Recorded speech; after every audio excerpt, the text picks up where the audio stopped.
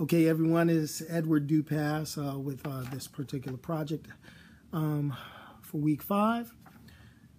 Violence in media causes desensitization and contributes to aggressive behavior. There are a number of other factors to consider along with the increased depiction of violence in media and its effects, but repeated exposure to violence has been found to decrease sensitivity in portions of the brain. I mentioned this in a previous video. Where decision-making, self-control, and inhibition reside. That was from the Archer 2013 article, Violence, the Media, and Your Brain. In addition, the length of this exposure can affect an individual over their lifetime.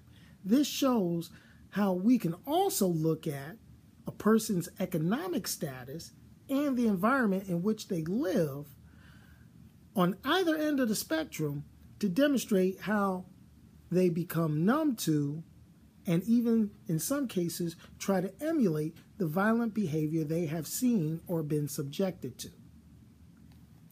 Exposure to violence affects all socioeconomic statuses, so people in general are all susceptible to desensitization and aggressive behavior. Although it has been seen that families in lower socioeconomic status groups have increased exposure.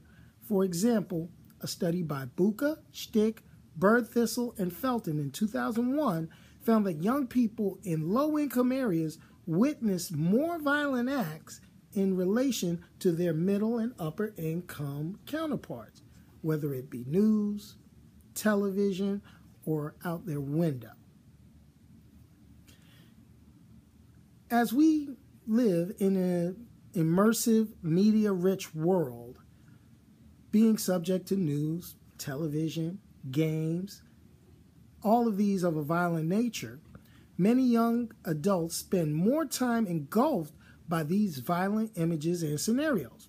While many studies like the one by Lindsay Robertson, Helena McNally, and Robert Hancock do not take socioeconomic status into consideration when it makes the statement that excessive television viewing in childhood and adolescence is associated with increased antisocial behavior in early adulthood, we can say with confidence and paired with other studies that if we exercise deductive reasoning in saying children whose households that do not interact regularly with that child and leave that child's upbringing to television, media, that through a conscious or unconscious effort, they are ensuring that the violence depicted in media desensitizes them and fosters more aggressive behavior as they grow older. Thank you. And that is all.